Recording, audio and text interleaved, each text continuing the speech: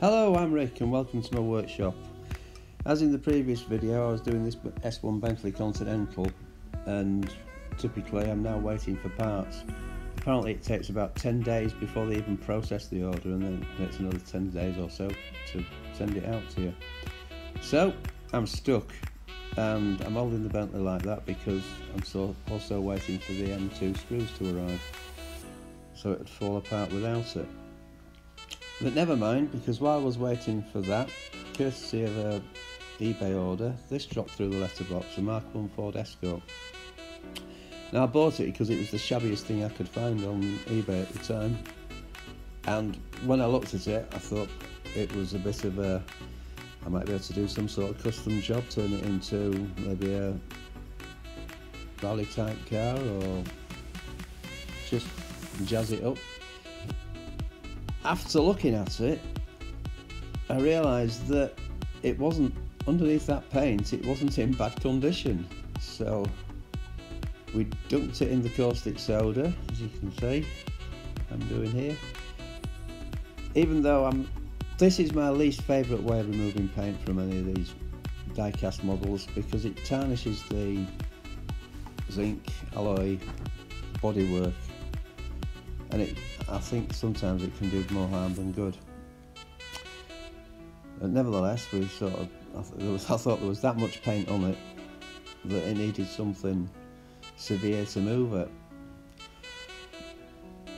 Also, I had some tyres off a Vauxhall Viva, which I thought will probably fit it, and they did. And remarkably, they cleaned up. I just put them in soapy water, and they came up like new with the tyres. I got the impression this was one of those jobs that was just meant to be. When I took the paint off the casing itself was in really good condition, and with the paint off it you then start to notice all the detail, and under the bonnet the engine is remarkably well reproduced in detail, with the exhaust pipe, the spark plugs, even the rocker box nuts show, and the air filter, battery, it's all there. The washer bottle for the windscreen wipers is even in it. And you'll see in a minute, I'm just going to show the detail under the door panels shows up. I had sort of thought that I would make this a restoration as much as anything, but then I decided that as I was going on that the detail on it was too good to ignore and deserved to be highlighted. So then I decided that I would give it a bit of a restoration plus. That's Persil washing agent detergent. I find it's a bit better for removing grease and grime than your normal washing up liquids, and apply a bit of hot water to it. It brought this plastic up a treat. In fact, the interior came up like new, and in all fairness, the windshield came up pretty much like new. I decided to leave the underside of the car and the plastic to show the fact that it was a 1968 car and it has had play wear and it has been worn. I'm just test fitting the Viva's tyres onto it now, and as you can see they've come up shiny. Also the hot water softened them and made them a bit more malleable to get onto the wheel rims, which is better for it. So they fit on. You can see in the background there's some 600 wet and dry, which I've given the whole body a rub down with, and then I've gone up to 1000 and just polished it up so it's smooth. Now that's usually enough to accept paint, and with a good rubbing with wet and dry, if you get it all over, you don't really need to use acetates or any other chemicals to help make the paint stick. That's what the primer's for, and as you can see later on, it does a pretty good job of it. So there are some marks on the glass, And it isn't laziness or I couldn't be bothered, it was, I literally decided the marks were so insignificant that just clean and put back, it would validate its age. It's 50 years old, it's, you know, it deserves to show that it's 50 years old. Here I are, I'm in the work, no I'm not, I'm in the back room. My workshop's under progress build at the moment. I've painted it in grey primer. It's acrylic grey primer. It's just cheap clear coat, clear. It's just what I picked up at the hardware shop. Acrylic grey primer. That's a drop of water on it, and it's covered well. And I like this for, especially for a lighter colour. If you're painting lighter colours, you want to put a darker primer on. It brings the depth into the colour. Now I'm starting to paint it with the blue paint, and that was fortunate as well, because I literally went into the same hardware shop and picked up an aerosol tin, and the colour was described as Ford Sky Blue.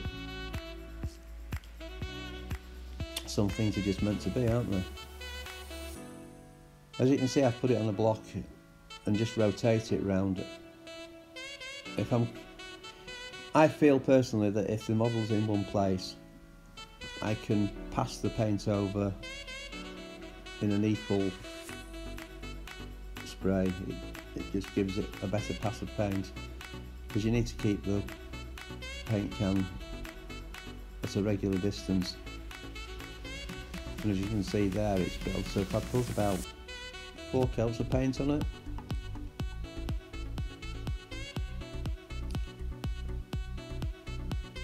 I've now decided to do, I'm now doing the detailing on the interior, the lining on the inside of the bonnet, the lining on the inside of the boot, the door trims, which in all fairness they were bits of hardboard with padded vinyl tacked over them. And the whole car was plastic inside. The Dinky model and the real thing share a lot in common, that being one of them. And the door panels tended to match the interior colour, and this sky blue Ford Escort did also mainly have a red interior, so it just all works out pretty well. The detailing going on, I think I've no intention of actually trying to put anything back to its original condition, so it looks like it's just come out of a box. I think a toy car like this, it's 50 years old, it wants to show that it's been looked at. The best way to show a toy has been loved is to show us it's had playwear on it, which is why I was eager to leave the bottom of the chassis casing alone. Just gave it a good clean. I think I left a bit of muck on it just for the hell of it. This is speeded up of course, but in actual fact I'm putting this masking tape about 1 millimetre onto the edge of it, and to get it lined up was an absolute nightmare. It stuck to my fingers better than it stuck to the paint. I'm just padding it in with cotton buds to make sure it doesn't leak. It did in a couple of places, but it was easy enough to touch up. As you can see, there's all the parts there. The interior is going to get painted like it would have been the original Mk1 Ford Escort. I think it was the GL models that had the carpeting. The basic models, the L models, just had like rubber mats.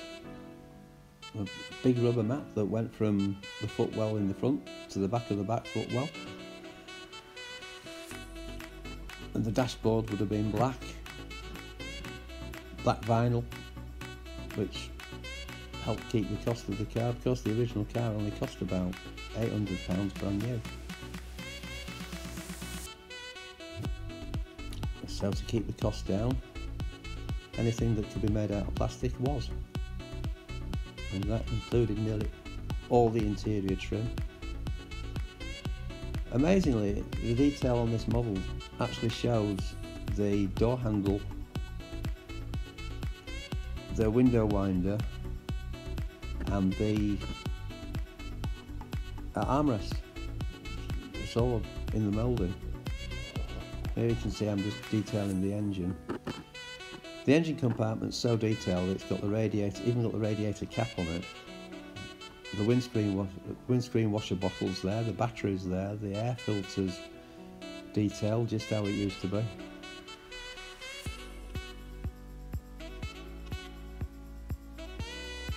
And all this added to the keenness to highlight it. I have actually left the base of the main of the engine compartment is still in grey primer, and I left it like that on purpose because it sort of contrasts and it helps you when you look under the bonnet. You actually notice the engine and the exhaust pipes and the battery, and the important bit is more than you notice the grey primer. And of course on the real Ford Escort there wouldn't have been anything but fresh air down that gap. They were extremely good cars and they stood the test of time. Of course it's what the modern Ford Focus derived from it originally.